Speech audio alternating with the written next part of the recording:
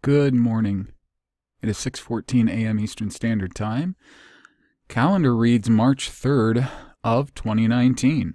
Who knows? I want to thank everyone who responded to my post from yesterday and has been praying for me and thinking of me. And I can't tell you from the bottom of my heart how much that means to me. I am, however, probably going to be sucking on a cough drop this entire video because one of the chemicals that they give you in CHOP chemo, you have to drink water while they're putting it in your portacath, because anything they put in your portacath actually is going to come up in your throat. Anybody who's had a flush through a cath or something like that, or even through an IV, knows that when you get flushed, you can kind of taste it in your mouth, you know. So you have to do that. And that's probably why I got thrush the last time around. This time I've been just basically gargling with salt water and just using lozenges or mints to deal with the taste. So anyways, that's that. Thank you, everyone. I'm doing my best, and we're getting by. Now, there is one thing before I start. I do want to ask, for those of you who have shown so much care. I have a nephew. His name is Matt. Yesterday, he was admitted into a hospital, and they found a malignant colon. Tumor on his colon, I'm sorry, and have started procedures immediately to try to relieve the blockage, and they're going to have to do surgery very, very soon. And of course, because of the strong possibility of metastasis, or the spreading, they're probably going to have to do some sort of chemo, and it's quite possible, because of the nature of it, that it's going to be the serious kind of chemo in that family, maybe that I'm having. And he's much younger younger than I am. I'm 44. He's 31, and he lives very far, but our whole lives he's been quite close. He was born when I was 13 to my oldest sister, and he's been like my little brother. So any prayers for him would be very appreciated, and thank you. So concerning the material, man, oh man, this next section in Owen's apologetic article is... It by itself is long, and it's dense. And the issue is, it is dense with bits of information that I don't think can necessarily exist by themselves. Which, of course, was the reason that I did that that first addendum extra video with the green cover on it, because we're getting a picture from Owens, but like with any document that you're going to take and use for research, and that's the thing about research, is anybody who starts to seriously dig into any form of research that's worthwhile, you're going to find that really is the gist to research, is just poring over documents after documents, many of them seeming like they might not have a lot of importance at first, or seeming like they may have, and a great majority of the material turns out to be not as helpful as you thought. It can be hard. Sometimes it can be frustrating beyond belief.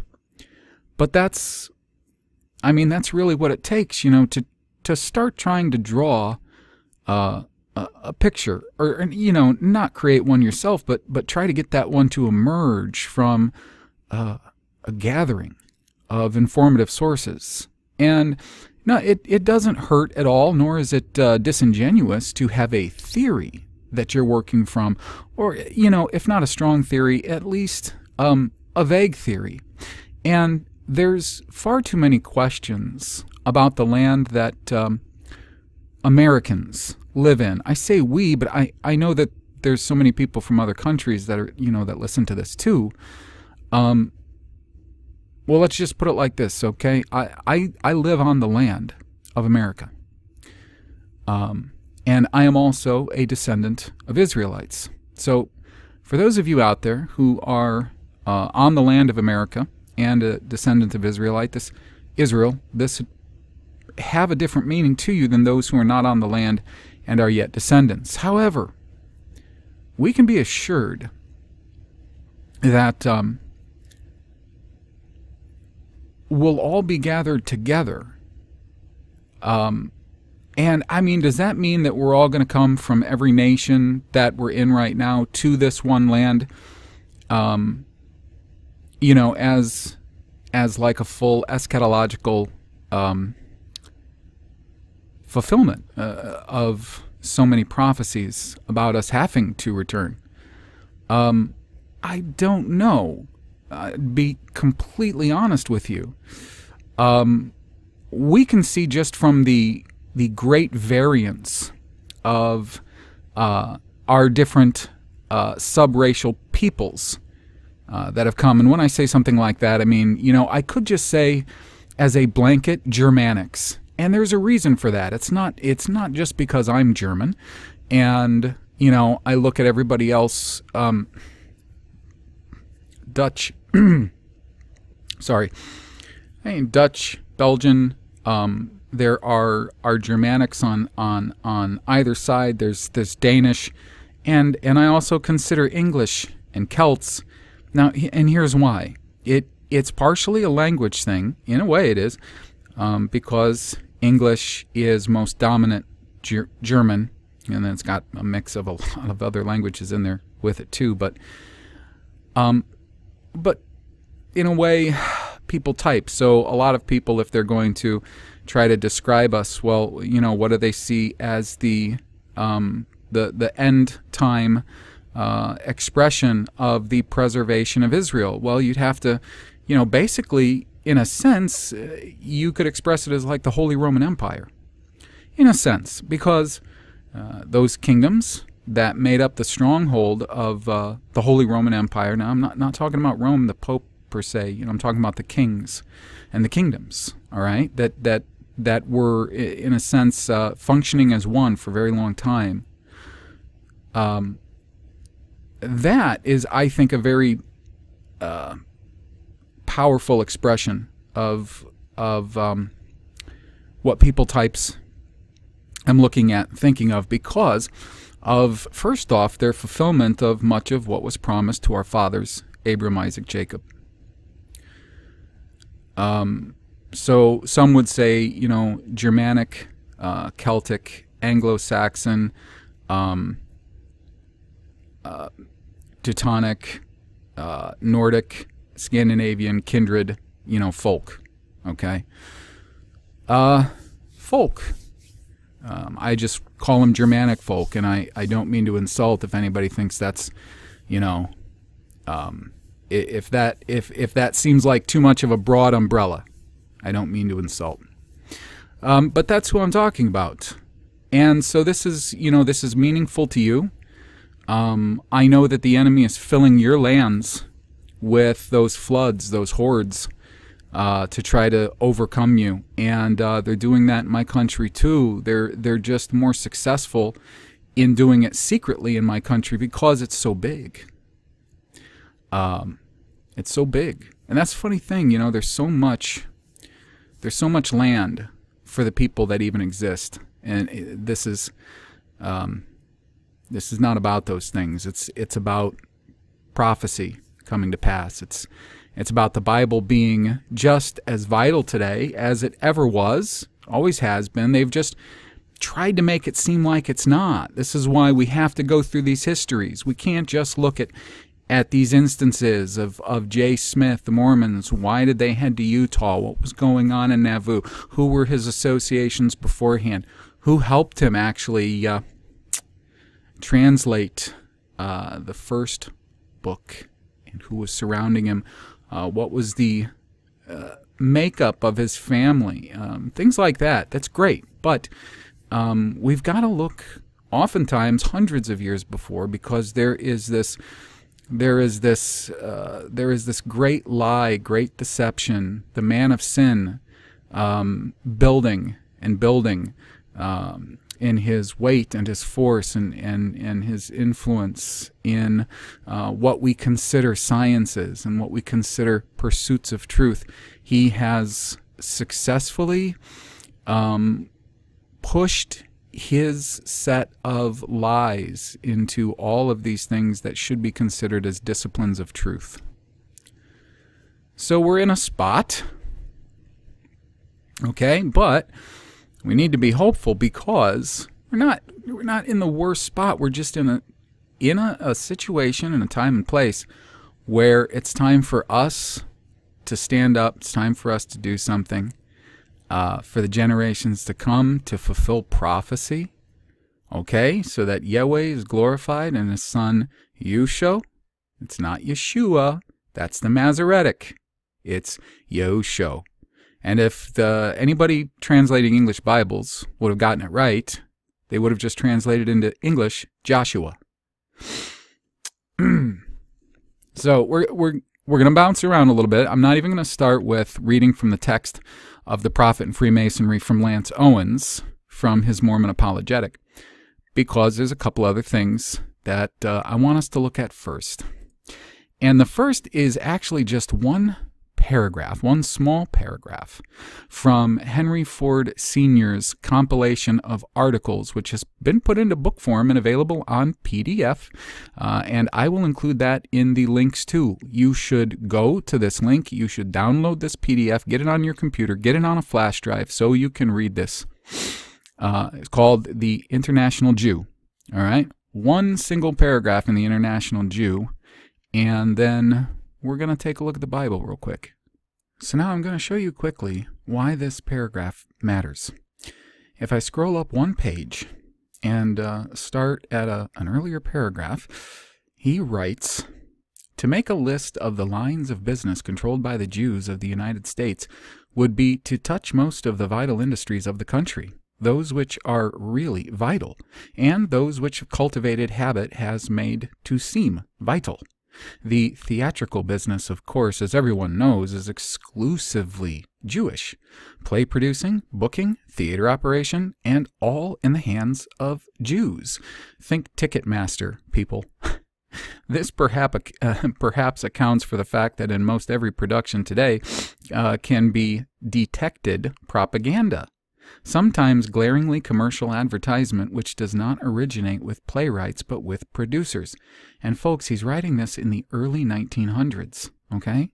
Now he goes on. Bullet points: the motion picture industry, the sugar industry from the very early days, the tobacco industry, 50% or more of the meatpacking industry, upward of 60% of the shoemaking industry, men's and women's ready-made clothing, most of the musical purveying done in the country, jewelry, grain, more recently cotton, the Colorado smelting industry, magazine authorship, news distribution, the liquor business, the loan business. Now, that's what they were dominating in his day, the early 1900s, and a lot of things have changed since World War I and World War II, which were just two parts of the same war. Now, this is the last paragraph in the section. He writes, "Indeed, it might be said that the Jew has succeeded in everything he has attempted in the United States except farming. The explanation usually made in Jewish publications is that ordinary farming is far too simple to engage the Jew's intellect, and therefore he is not enough interested in it to succeed, but that in dairy and cattle farming, where the brain is more necessary, he has made a success. Numerous attempts have been made in various parts of the United States to start Jewish farming colonies, but their story is a series of failures. Some have blamed the failures on the Jew's lack of knowledge of scientific farming, others on his distaste for manual labor, others on the lack of the speculative element in agriculture. In any case, he stands higher in the non-productive employments than in his basically productive one. Some students of the question state that the Jew never was a man of the land, but always a trader, for which assertion one of the proofs offered is the Jews' selection of Palestine as their country, that strip of land which formed a gateway between East and West and over which the overland traffic of the world passed. And an interesting note here, too, is when you understand that they have always failed at farming. But funny enough, oftentimes when they project themselves in their propagandistic films and plays and stories, they oftentimes make them these people of the land, these farmers, and they're not. They're not. This is a fact. Now, consider how all of these, in the early days, like in the 30s and 40s and 50s, they had all these, kibbutzes over there in Palestine, and trying to make everybody seem like they were making that land bloom, which was all a farce. It was an utter farce. They have managed to turn certain parts of land that were more desert into areas that definitely are far more full of flora and forested, but those things were done by engineers. They put tons and tons of money into that for that deception to go down, and they really at that have failed to. They act like they're such a producer over there of so many goods, but they aren't. I mean, even their livestock industry, they have to import the feed for that. They can't produce that. Okay, so that's just a fact. Now, what does it matter? I'll show you why it matters. Genesis chapter 4. Cain and Abel, or Keen and Abel. Now, in the course of time, and I'm not reading this directly, I'm paraphrasing until we get to about verse 11.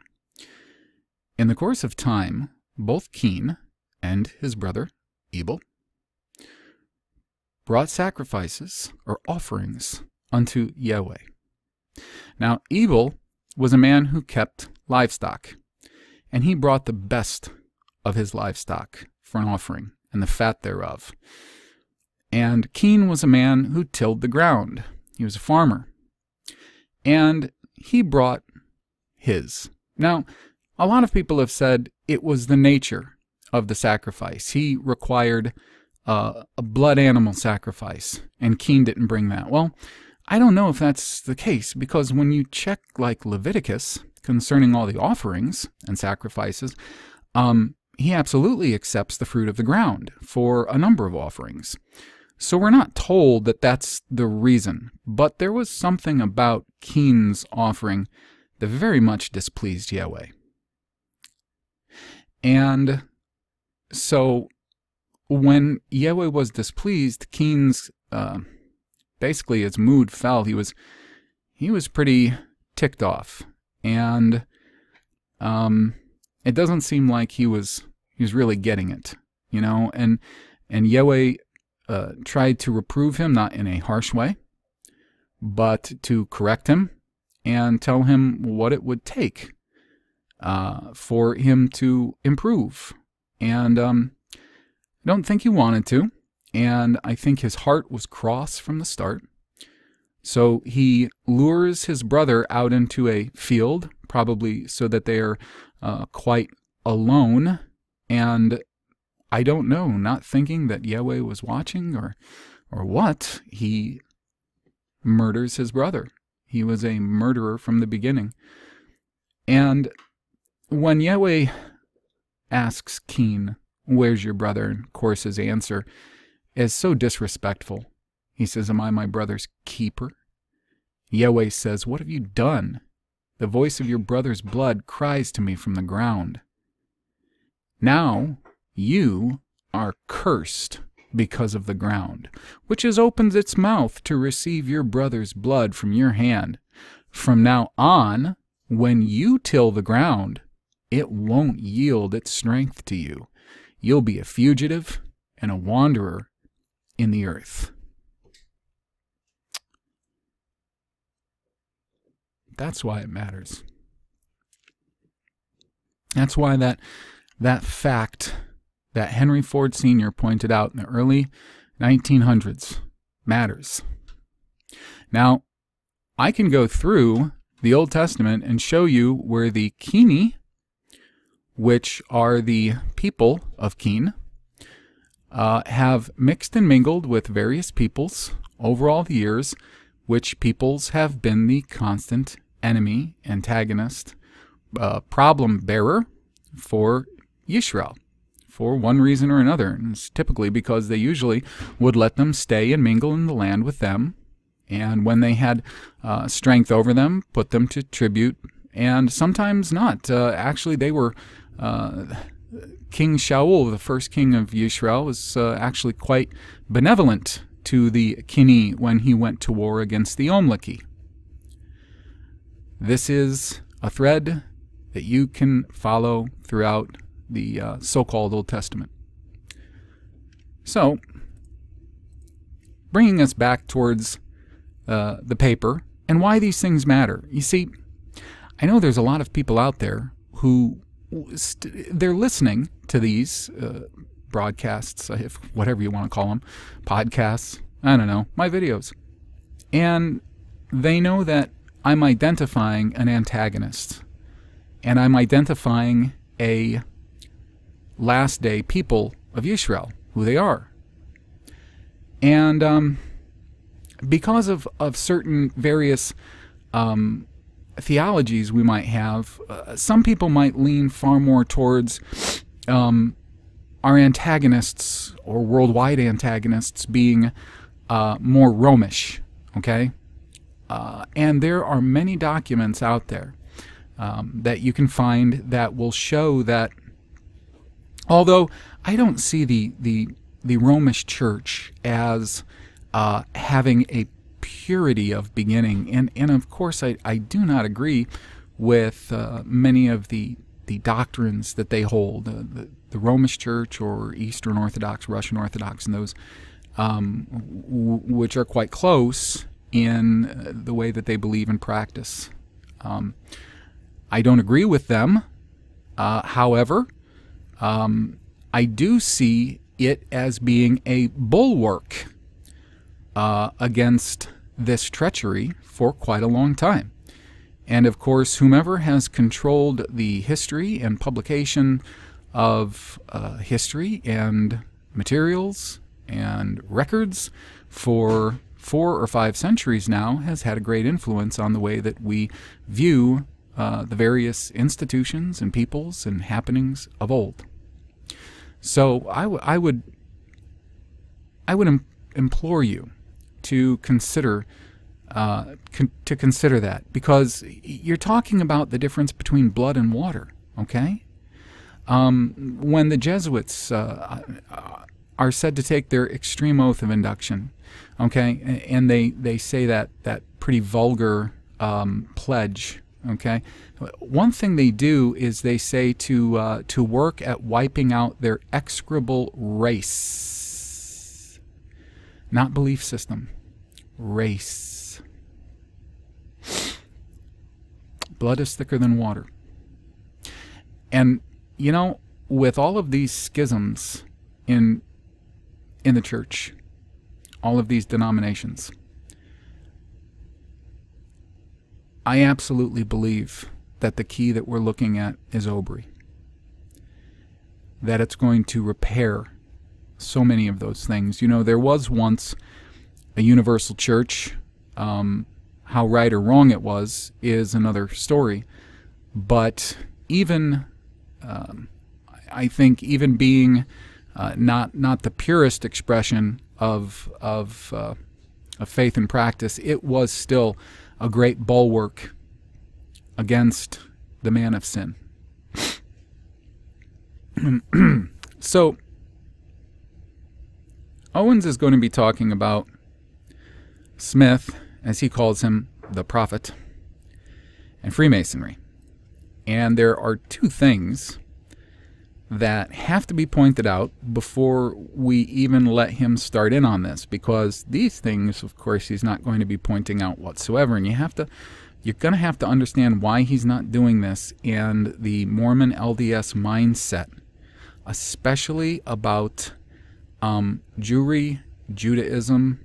Okay, I've mentioned this before, but we have to understand that to understand what was going on with Smith and early influences and leaders in LDS. What was going on? Okay, I'm going to start out with something that was actually written by Colonel Jack Moore.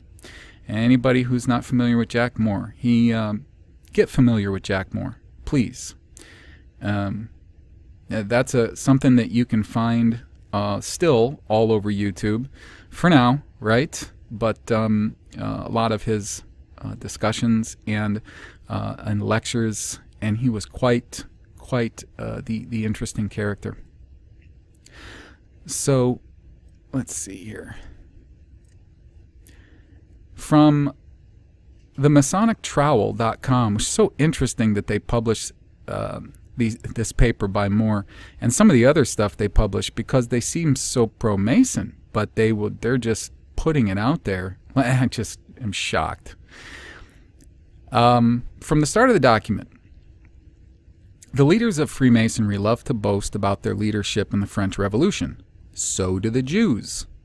Quote, when the Bastille fell, unquote, said Bonnet, the speaker at the Grand Orient Assembly in 1904, quote, Freemasonry had the supreme honor of giving humanity the chart which it had lovingly elaborated, unquote. On August 15th, 1789, the Constitutional Assembly of France, of which more than 300 members were Masons, adopted almost word for word the form determined in the lodges, which became known as the Declaration of the Rights of Man. It was a simple denunciation of the kingship of Jesus Christ and membership in his body, the Church. The French state openly declared in this Masonic prepared document that they no longer acknowledged any duties towards God or Jesus Christ, and that they no longer recognized the dignity of membership in the Christian Church. It organized a vicious attack against Jesus Christ and his kingdom, which has been carried on relentlessly until the present day. That was their first step. The subservience of Freemasonry to Judaism soon showed itself. When the question of Jewish emancipation came up in the Constitutional Assembly from 1789 to 1791, it was Masonic Deputy Mirabeau who linked up with the Jews of Berlin and A. Dupont, who rendered the first secret service of Judaism by Freemasonry. There were many more such acts to follow. By 1789, the French state had completely ostracized Christianity, while admitting Jews to full membership.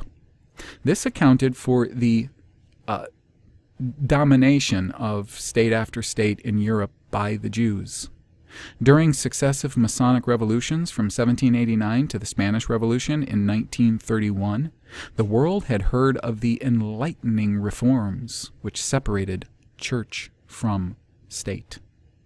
With these reforms came the proliferation of divorce, secularization of education, the suppression of Christianity, the neutralization of private property, and the unrestrained license of the press for the glorification of world Zionism and Masonry.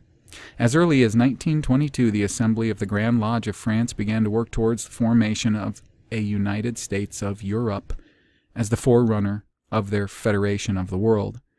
In North America, Canada, and the United States, Masonry and Zionism worked hand in hand as they invited these two Christian nations to give up their sovereignty and enter a world federation which would be controlled by Masonic Jews. But we had enough patriotic congressmen in Washington at that time, and their dream was disrupted and our entrance into the League of Nations was voted down. Now, Colonel Moore continues at length, and I will be posting this link in the description of this video. But I want you to see something just as loud and clear as you possibly can, and that is the Jewish domination of Freemasonry.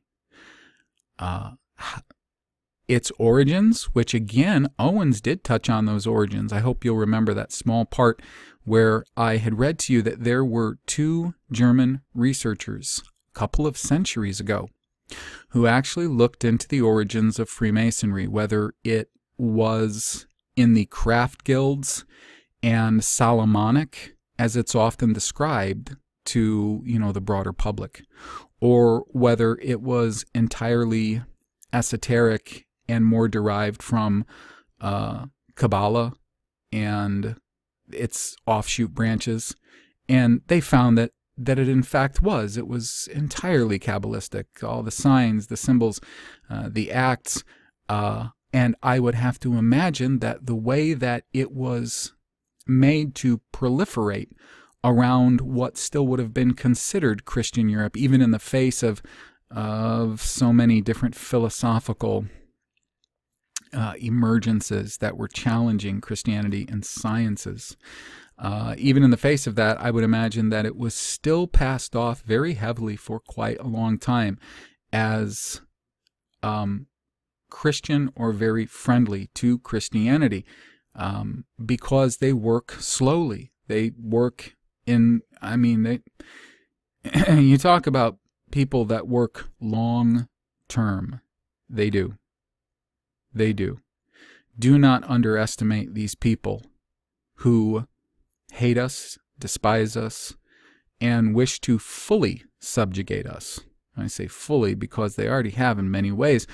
And it was told us in Deuteronomy that if we should forsake the law, the statutes, the judgments, that these nations that are among us would get over us. And, everything would go wrong for us and we wouldn't prosper. All we have to do is look around at the churches in the U.S., Canada, South Africa, Europe, Australia, New Zealand, the white countries, Iceland, of the world, UK, and see that they are mostly either involved, like in the United States, in a 501c3 relationship with the state, which is voluntary, or they have adopted some sort of form of that type of corporate structure in those other countries. You cannot have that. The church cannot peacefully coexist with an evil state like that. And they can't coexist with the state in that sort of relationship, period. All it is bribery to the leadership. And not just that, it was really, most of the churches back around the time of Johnson, and I'm talking about in the United States, were really, in a sense, tricked into doing this. And then once they're in, and it's hard to get out. It's super, super, super hard to get out, because you basically have to look at the possibility of losing everything that you thought belonged to the church. It doesn't. But that factor alone is what's going to keep our enemies over us. Over 90% of the church in the United States, 501c3. We have to get away from that. And the first way that we're going to get away from that is education concerning what 501c3 means to the church as an institution, as a body. It's supposed to be a body, right? Well, they've turned it from a living body into a corpse that they rule over. And so everybody, I would just encourage you, learn as much as you can about 501c3 in the church, and get involved with a local congregation and get to know people there, because there are true Christians there. Now, that congregation in its form may not be truly Christian. The leadership may not be truly Christian, but you're going to find people in that congregation that are they're Christians. They're going to help you. too, by the way, because you aren't an island. You can't stand alone. Okay?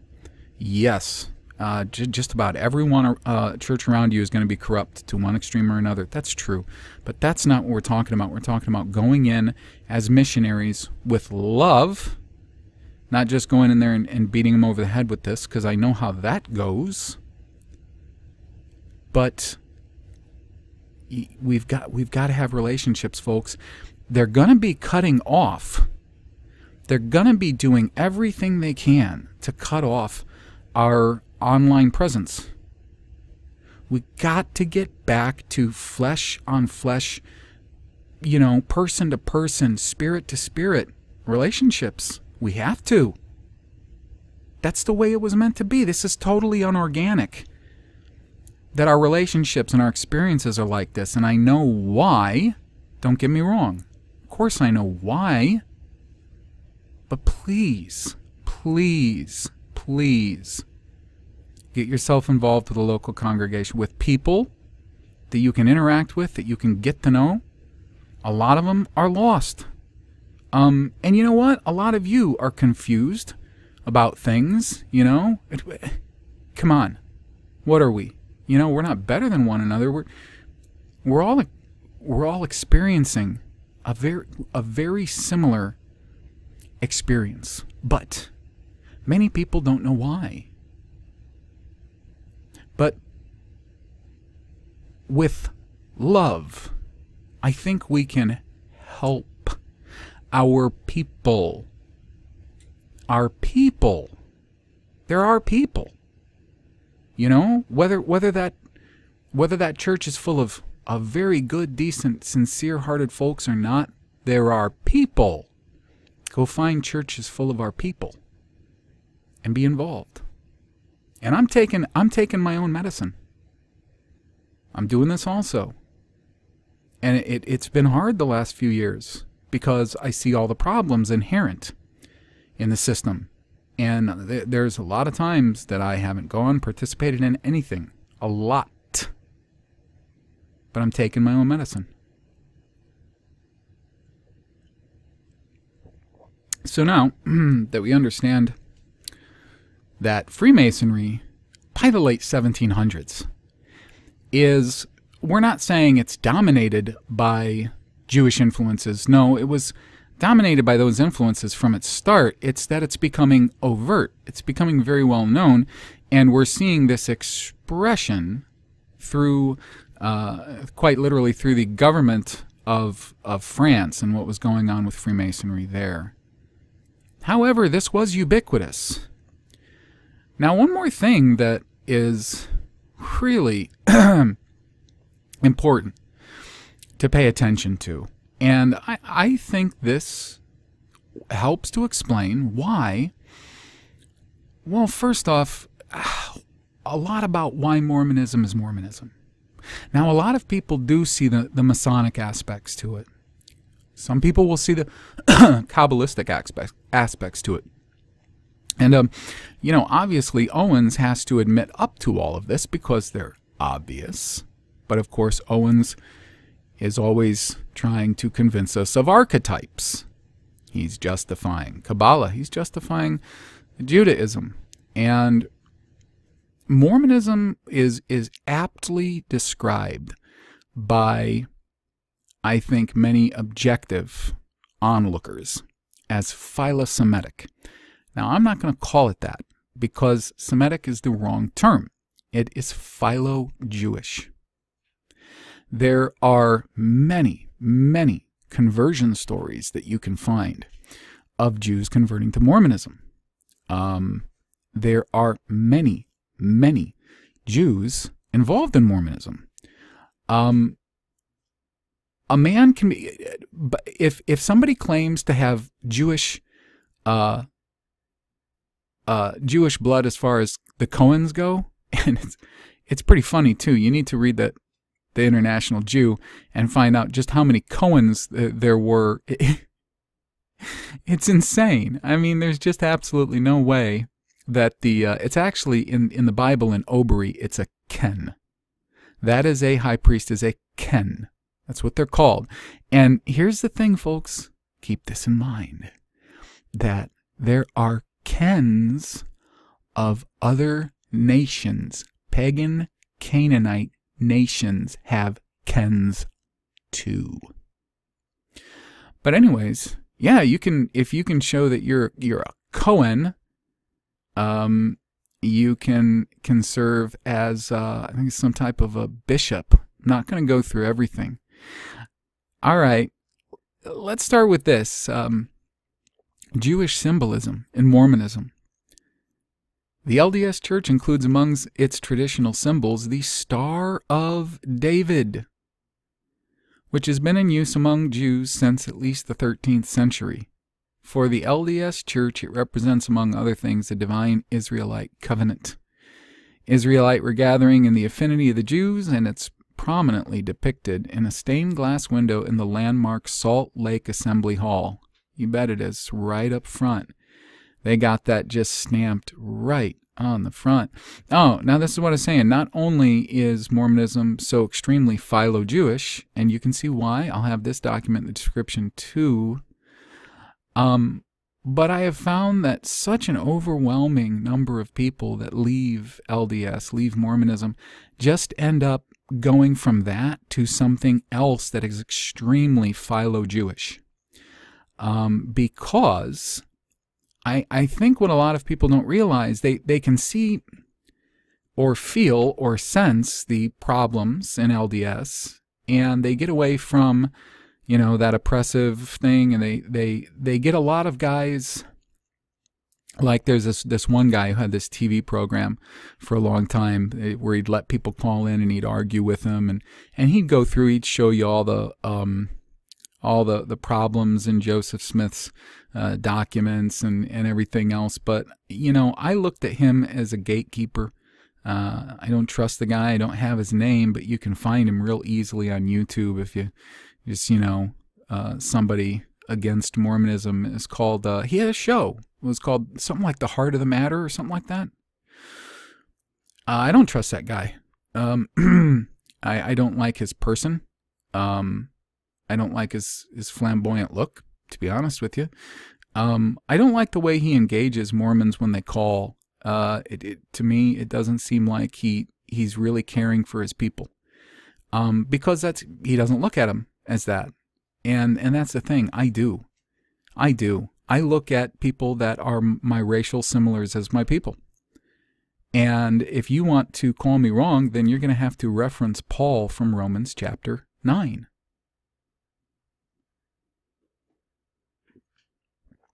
So the guy appears to exhibit very little love for his people. And as I said, I think he might be a gatekeeper because, of course, he doesn't bring up anything. He and a lot of other people that I see as gatekeepers in all of this, they are going to try to convince you that one guy or a couple of guys could have pulled off a con that has built an empire. Give me a break. Now, another thing that you have to keep in mind is that Mormonism holds that many extremely special events in the course of the life of Joseph Smith and Mormonism in general happened on Jewish holidays. And they have a whole bulleted list here that I'm not going to go through. Now, in the section Mormon and the Jews, it says LDS assert peaceful coexistence with the Jewish people whom they recognize as Israelites, who simply never lost the knowledge that they are Israelites, because they're not reading Revelation 2:9 and Revelation 3:9. The first Jewish cemetery in Salt Lake City, Utah, was on land donated by the LDS Church, and the first Reformed temple in Salt Lake was funded by the LDS Church.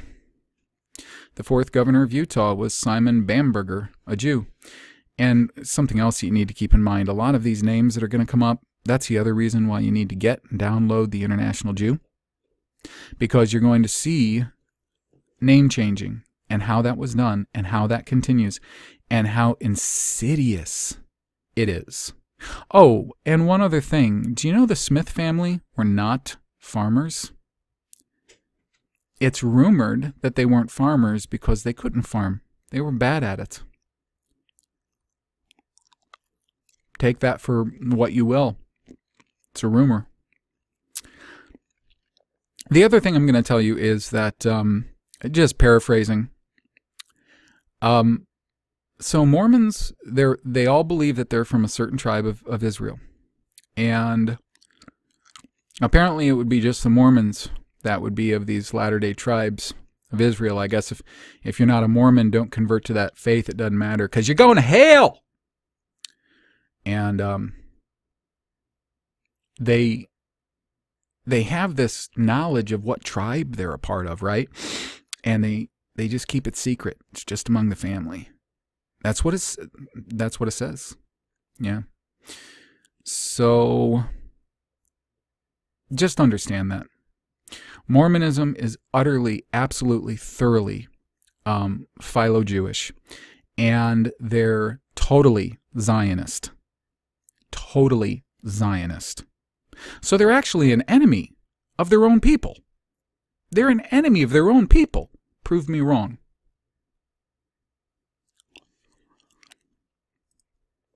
This is still the same cough drop. I'm doing pretty good.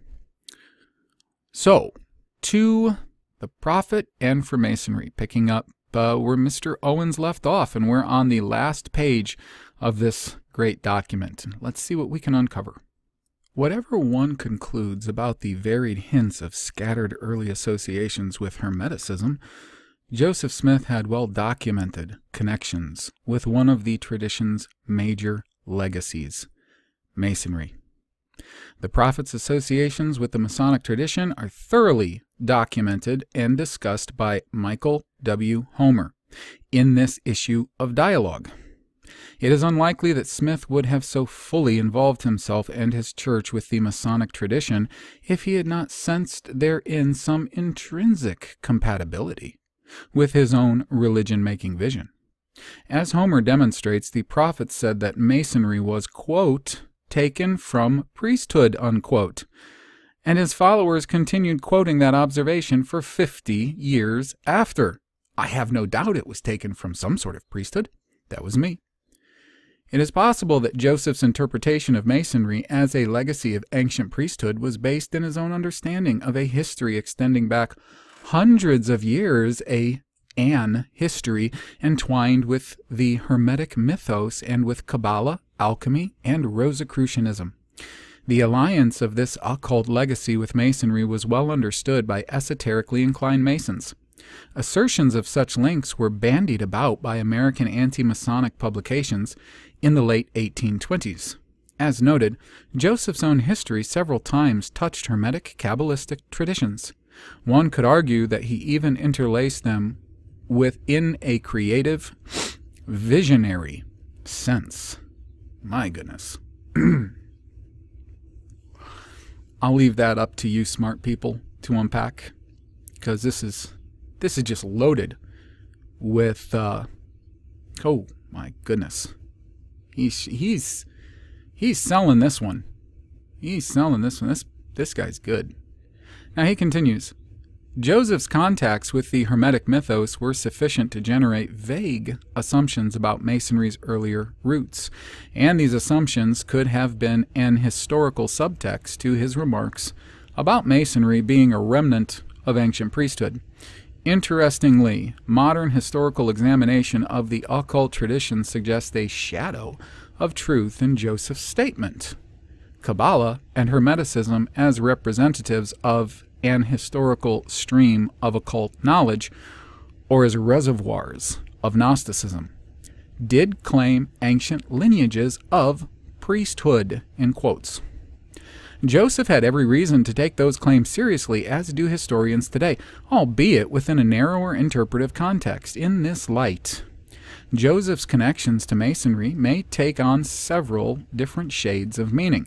Now, that guy I mentioned earlier who did that TV show, I think it was called something like The Heart of the Matter or something, okay?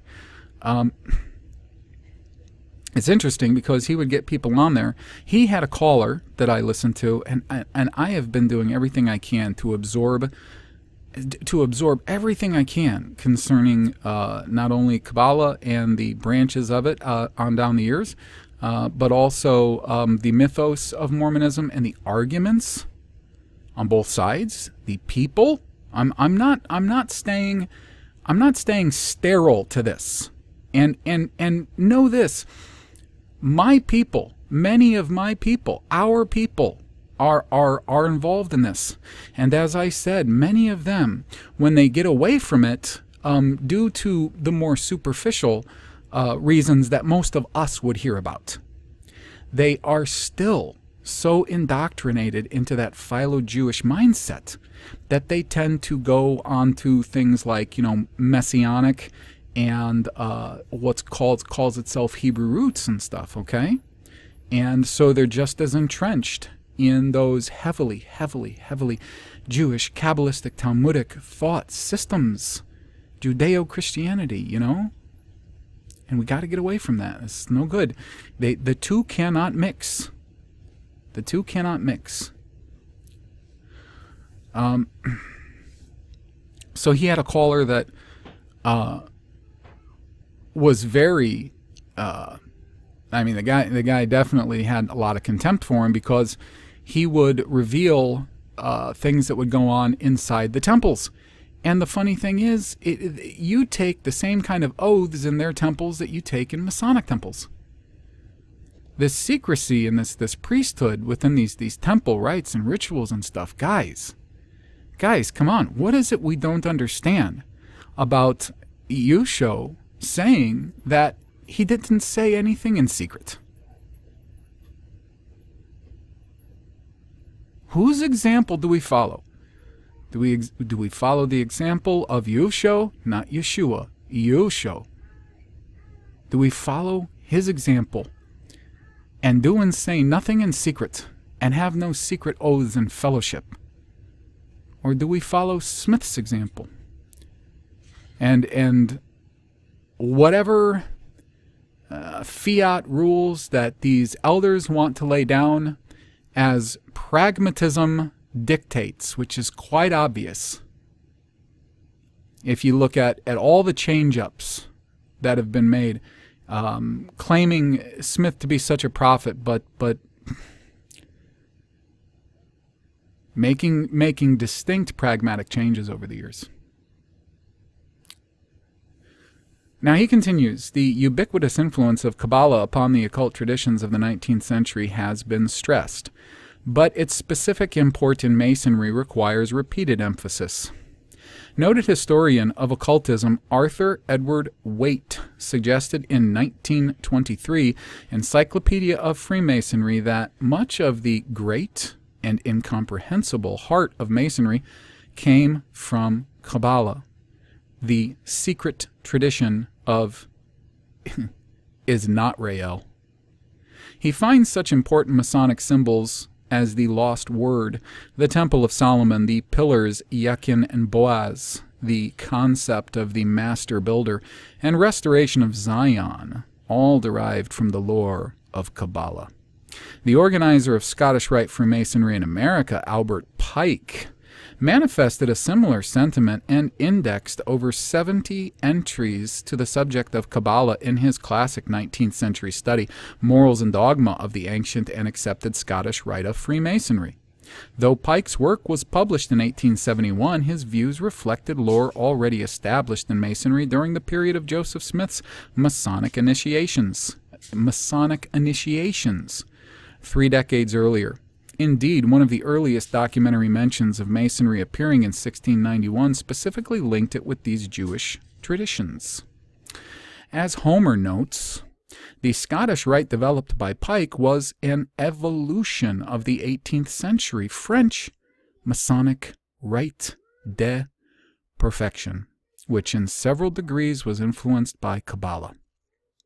Now, folks, you'll recall the words of Colonel Jack Moore concerning French Masonry in the late 1700s and the effects that it had worldwide, how they absolutely abolished a loyalty in any way, shape, or form, even perceived loyalty to Christ, him who is called Christ, Mashiach. So I can't stress enough when he writes that Homer notes the Scottish rite developed by Pike was an evolution of the 18th century French Masonic rite to perfection. He continues, Kabbalah's importance in Masonic lore is also witnessed by Martinez de Pasquale in his late 18th century Kabbalistic Masonic restoration of the ancient priesthood of the order of Les Élus Cohen.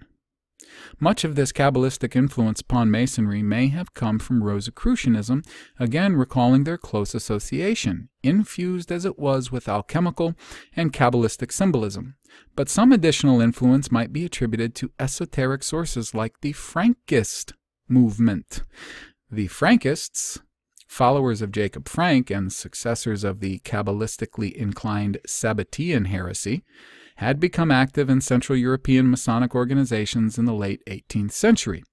Given the wide diffusion of a Christianized and Rosicrucian version of Kabbalah into Masonry, Joseph Smith probably heard something about the tradition during the course of his almost 20-year association with Masonry and Masons and Freemasonry. I love it. This guy, he has no shame. Mr. Owens, if you're out there, you have no shame. No shame. Okay. It might be argued that these occult Masonic inclinations were all part of a sophisticated esoteric form of European Masonry foreign to the world of frontier America. To the contrary, and though not yet fully investigated, there are several reasons to believe that what Joseph Smith encountered in Nauvoo was an esoteric interpretation of Masonry. As mentioned earlier, between the mid-18th and the beginnings of the 19th century, a multitude of occult orders rose from Masonry. Each of these tended to develop its own interrelated system of symbolic ceremonies for conveying distinct esoteric visions. The different rites also often claimed variant authentic Masonic origins, in ancient Egyptian mysteries, in the lineages of the medieval Knights Templar, in Kabbalistic transmissions, and in Hermetic alchemical Rosicrucian traditions.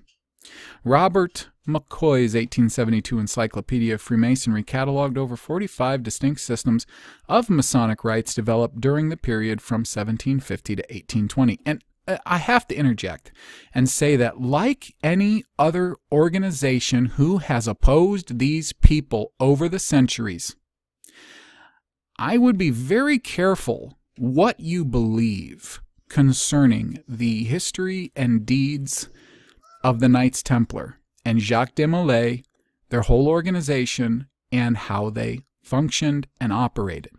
Okay?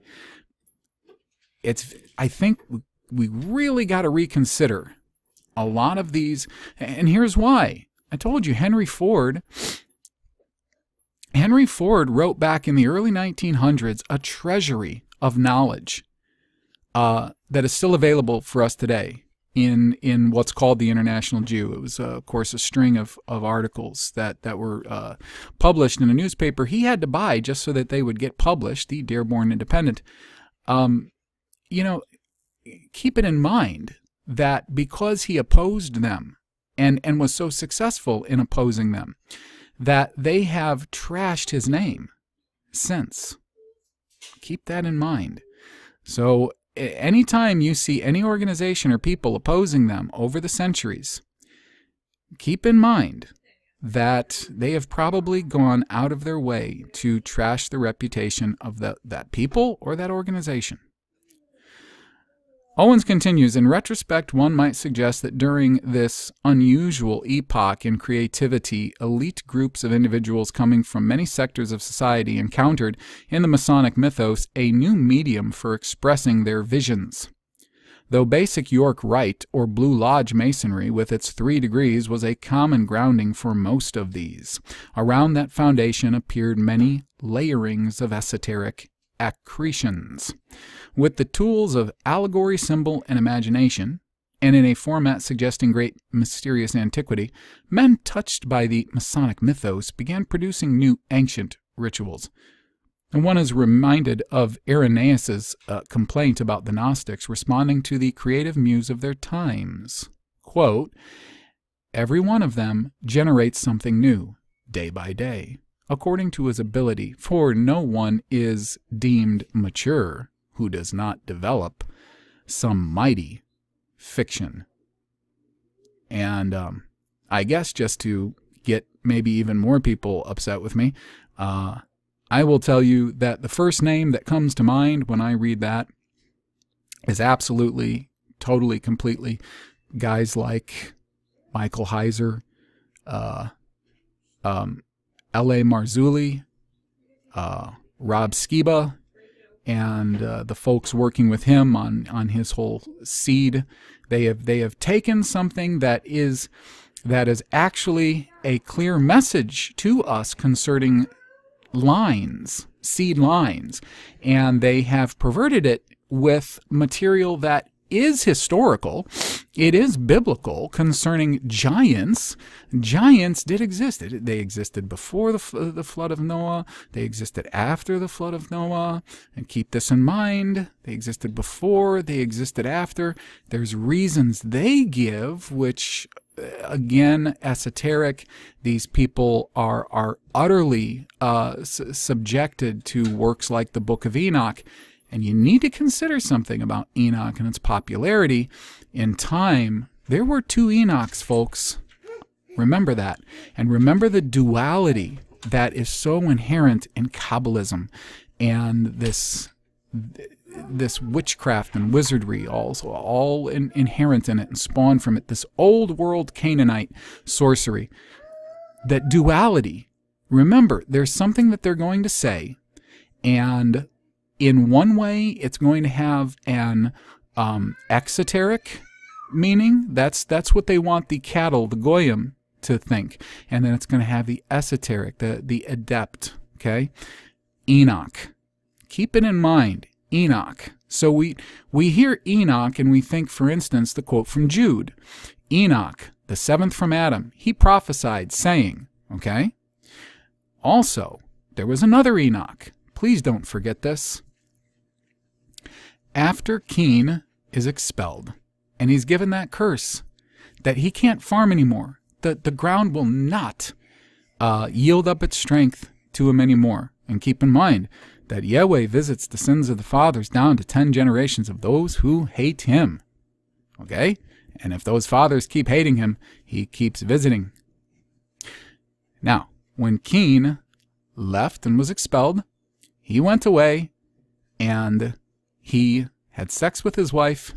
She had a son, and his name was Enoch. Or it's more appropriately, Hanuk. That's the same one from Seth's line and from Cain's line. Hanuk. They both had an Enoch. And what did Cain do? Well, he couldn't produce from the land anymore, so he builds a city. He wants to become Lord of the city. And who is Lord of the city today? And he names this first city after his son, Hanuk, Enoch. There are two Enochs. So you do have to wonder why these people that change a far more clear doctrine of truth concerning different seed lines that we see in Genesis from what it actually is to a great mythos of giants and the sex with women and everything like that. That is the central point. See, you've got a very small, obscure passage in Genesis 6 that you've got to pull from, whereas the other possibility of the expression of what we're supposed to be seeing in these seed lines is all over Genesis. It's painted all through the text as compared to a very small portion. So it's definitely something to think out and weigh when you encounter these folks and their spin. Now, he continues. John C. Bennett, one of the more enigmatic figures in Mormon history, was the indisputable impetus to Masonry's introduction in Nauvoo. Bennett's mercurial career among the Masons has fascinated and bewildered historians. Seemingly from out of the blue, Bennett appears in Nauvoo and was baptized into the Mormon Church in the summer of 1840. Within less than a year, he became mayor of Nauvoo, chancellor of the University of Nauvoo, major general of the Nauvoo Legion, assistant president of the Mormon Church, and an intimate friend and counselor to Joseph Smith. Yeah, and that just happened by accident, right, folks? In June 1841, less than 3 months later, becoming assistant president, he began attempts to organize a Mormon Masonic lodge. But the Masonry he brought to Nauvoo had several unusual occult aspects. Less than a year later, Masonry has several unusual occult aspects, you jerk. Sorry.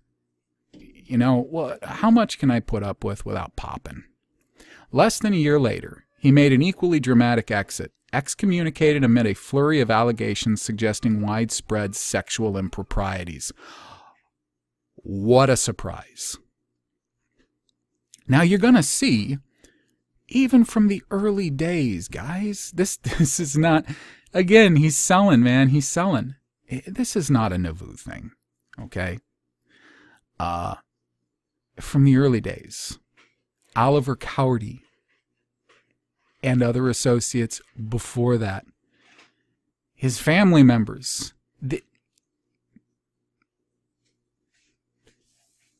but he does this. It's amazing. You know, somebody really could do a study on Mormon apologetics and show you how it is a carbon copy to what we see as exoteric Jewish apologetics. You could see that in that little bit of an article that I read from an Orthodox Jew that was talking about like the 4 different ways that they interpret Torah, as they call it, Thoreh. It is exquisite sophistry and casuistry. So now, by the time he arrived in Nauvoo, the 35-year-old Bennett had attended Athens State University.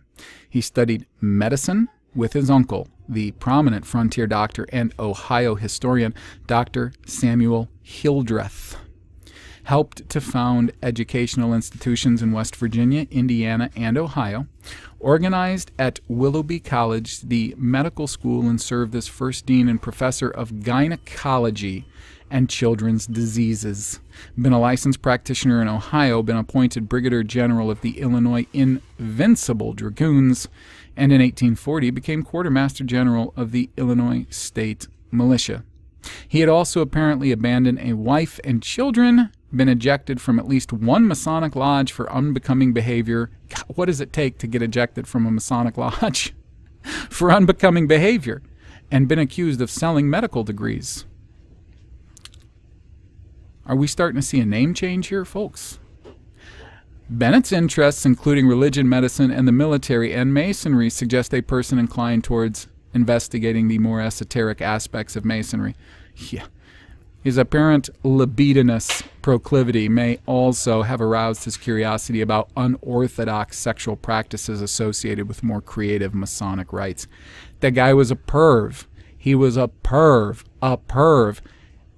And a perv who chose gynecology as his medical speciality. And therein is my constant concern about male gynecologists. Okay, let me just real quick pump the brakes. I know I said a lot concerning Bennett and then concerning Masonry and the lodges and stuff. Okay. Assuming that the general practice of the lodges hasn't changed very much in 100, 200 years per se. Keep in mind that lodges today pretty much just function as people want to get in oftentimes because it's connections. These people are ambitious. And, you know, I know this is strong judgment, but it's oftentimes because they are deep inside weak and afraid. And this is their way to garner strength instead of putting their faith in our Savior.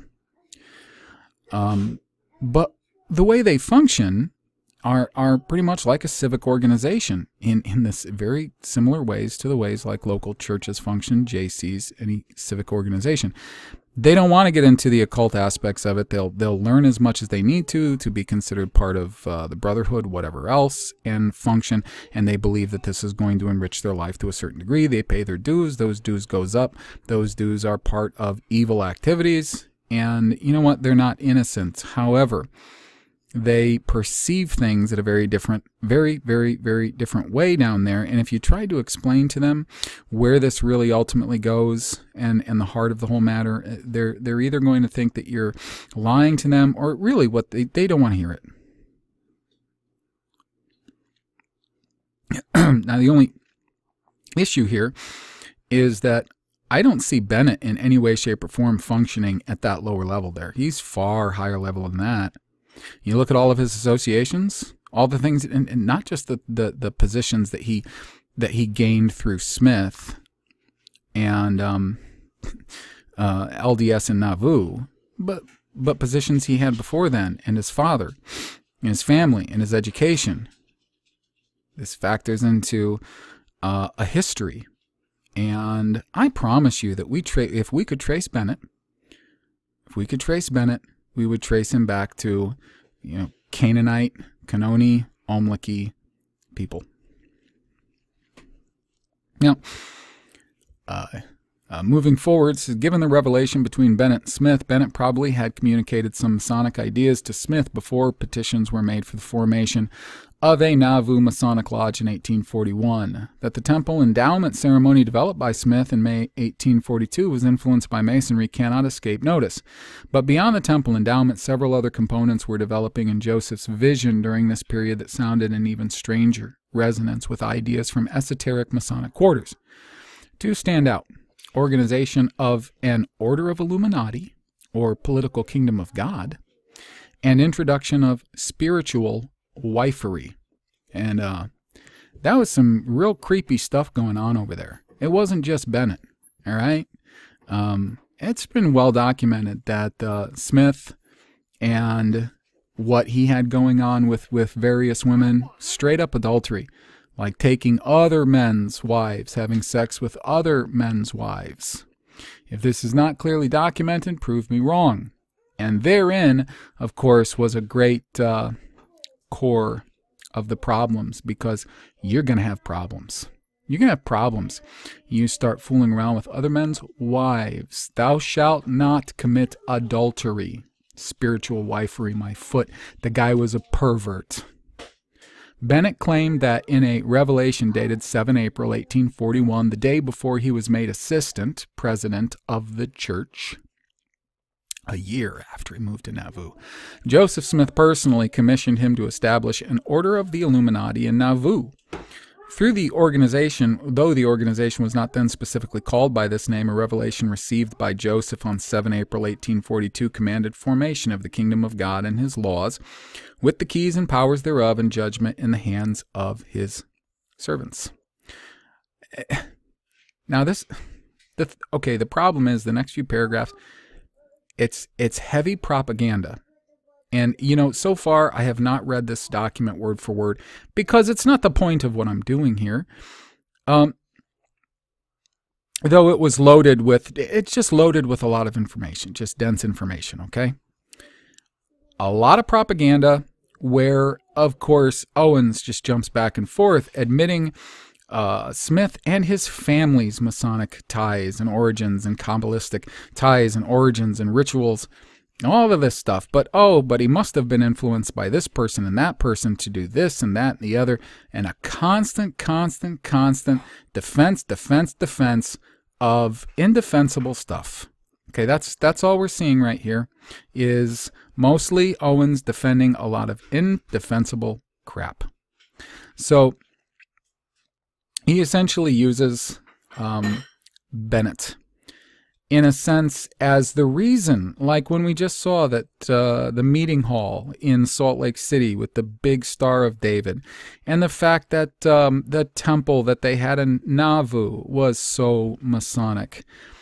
I believe he's trying to pass the buck, and he tries to do this a lot, But the problem is, you can't just say, it's like being so naive as to say that history just all happened by accident, no hidden hand, nobody behind it. History happened by accident.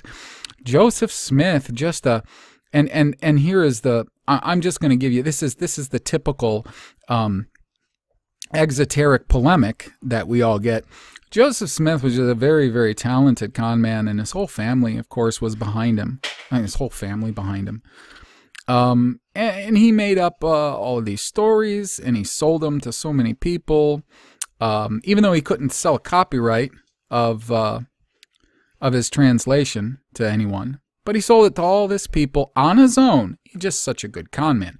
Sold it to all these people on his own. All these people followed him, and these fellowships sprang up everywhere on his own because he was so good at his con. On his own, this all happened. He built so much of an organization on his own, and after his death, that, in my opinion, again, was this not a martyr's death. He murdered 2 guys before they killed him. And then after that, still had the steam. It's still got traction. It's still got speed, and off to Salt Lake City. And for what exactly? For what exactly? And who was Brigham Young? I notice a lot of people have this stance. They defend Smith and they condemn Young. And of course, I'm looking at it from the outside. As I've told you, the people that are in any form of religious expression or biblical heresy that, that are my people, I feel deeply for, and I love, and I wish for them to come into the light of truth. So this is not one of these things, Catholic versus Protestant and Mormon versus evangelical, because I'm none of those. This is my people. And I'm looking out for my people, like Yusho told me to do, for the wolves. And I'm looking and I'm seeing wolves. I'm seeing wolves that have rounded up many of my people in the past. And they created this very big flock, these wolves, because they were constantly circling, some way off in the distance, you couldn't tell. They're keeping them separate from the rest of the sheep, the rest of the flocks. And I see this as organized. I see this as designed. Maybe in some ways it's sometimes looser, in some ways and sometimes much tighter, much stronger as it went forward. That's what I'm seeing. And the rest of this section, again, is simply going to be passing the buck from Smith to Bennett. The very last paragraph says, in Nauvoo in 1842, and after I suggest Joseph Smith encountered a reservoir of myths, symbols, and ideas conveyed in the context of Masonry, but with complex and more distant origins in the Western esoteric tradition. They apparently resonated with Smith's own visions, experiences modulating his spiritual life from the time of his earliest institutions of a prophetic calling. He responded to this stimulus with a tremendous creative outpouring, the type of creative response Gnostic myth and symbol were meant to evoke and eventually had evoked across a millennium of history. But leaving Masonry, there was still another more primary transmission of this esoteric tradition that would touch Joseph's creative imagination during his last years in Nauvoo.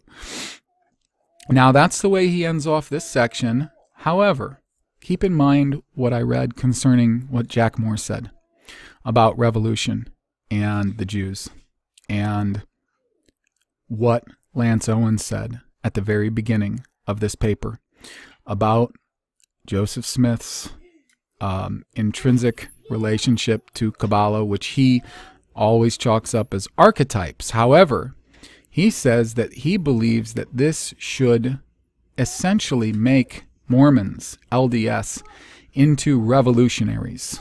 It should be a revolutionary movement. Am I insane by thinking that one thing that they believe that they have there is a huge organization with a lot of money and power that are, in a sense, a Zionist sleeper cell? And I'll end off with that. Hope to talk to all of you again very soon.